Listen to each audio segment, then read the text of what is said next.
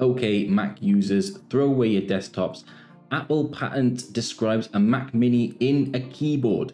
So I'm imagining similar to the Raspberry Pi keyboard that we saw, with the Raspberry Pi built into the keyboard. This will be really interesting to see what they can do with this if it ever comes to fruition, because you can see what they can do in form factors like the MacBook Air or the iPhone. This patent was actually filed in 2020. It was then revised in 2021.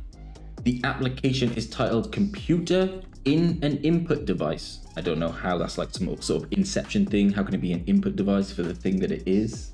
They also mention in the filing the inconvenience, awkwardness, difficulty of moving your desktop PC around. I agree with this. I move my desktop PC around regularly for no particular reason. But you can imagine if you were just carrying a Magic Keyboard sized computer around with you with all the power of M1 currently, that would be an amazing desktop if you just had to plug it into a screen and a mouse. Talking about plugging this into a screen, I think it will incorporate very nicely with AirPlay and what they're currently doing with the iPads. You could take this computer with you, take it to Costa, plug it in, put your iPad on the table and just start typing away, and you'll have a really powerful desktop that you could literally take anywhere with you. Because obviously this solves the problem of portability. It's much easier to carry around a keyboard than an entire desktop. Although it still doesn't sort out the problem of peripherals, the fact that you'll still need a mouse, you'll still need a screen to plug this all into. So this really only solves half the problem. As you can see here, they've still got a pictorial, they've got a screen, they've got a Magic Keyboard, and they've got a Magic Mouse. They mentioned in the patent that they obviously want it to be powerful, but also portable.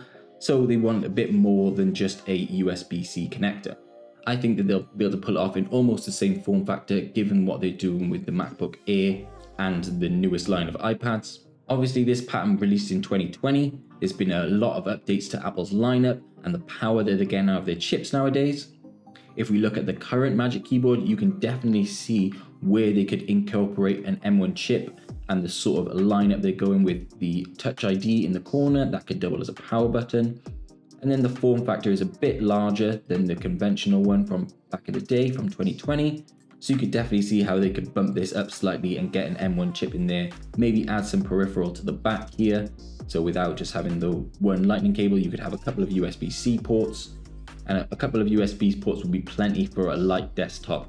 Or even as we've seen from 2021, the most top of the line only had 4 ports. So if they got up to 4 ports, then who knows? In a practical sense, I think this device could really win in the enterprise space.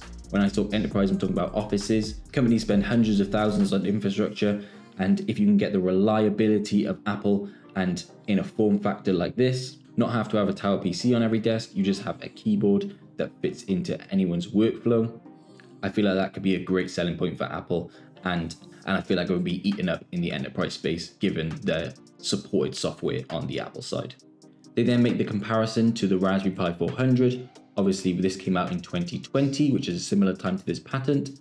That was a very bulky machine, but it obviously wasn't aimed at the high-end market. It only cost $70, and you can imagine that the Apple equivalent will be hundreds of dollars more. There's obviously no guarantee that Apple will release a device like this. This is just a patent, and there's a couple of ideas that they're working on. But it'll be interesting to see what kind of form factors they think of in the future, and if they're changing away from the square cube that they're currently working with. If you could get all of the power of an M1 chip in a keyboard, would you be interested? And what do you think the pros and cons between portability and power between the devices would really be in the practical sense? Let me know your thoughts in the comments and have a great rest of your day.